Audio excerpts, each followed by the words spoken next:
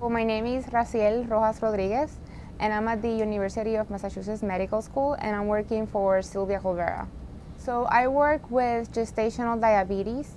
So basically, we're just trying to understand how the expansion of the adipose tissue is related to the development of a pathologic insulin resistance during pregnancy. So we're going to be studying how the expansion of the adipose tissue, how the vasculature of the adipose tissue has a mechanistic role in the development of gestational diabetes.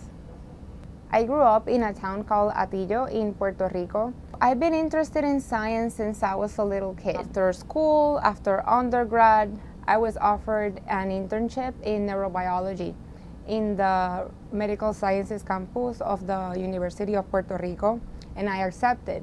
And my PI there was Steve Trisman, who used to be a faculty here at UMass.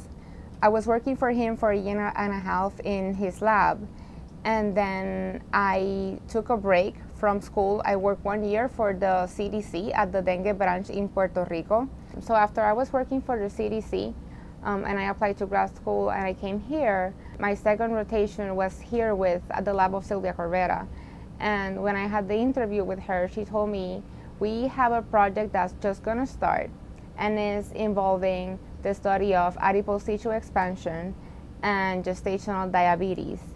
And it's a translational project. You will actually be working with adipose tissue samples from pregnant women who have gestational diabetes and who have type 2 diabetes.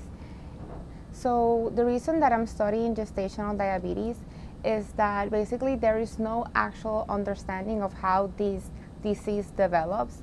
And also, if we can understand the mechanism of how this disease works, we can actually understand the mechanism of this disease. We can develop preventive measures and treatments not only for gestational diabetes but also for type 2 diabetes.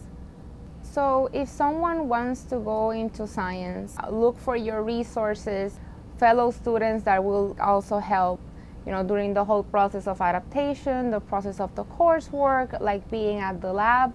And it's basically adopting a new family, because like right here, I have a new family.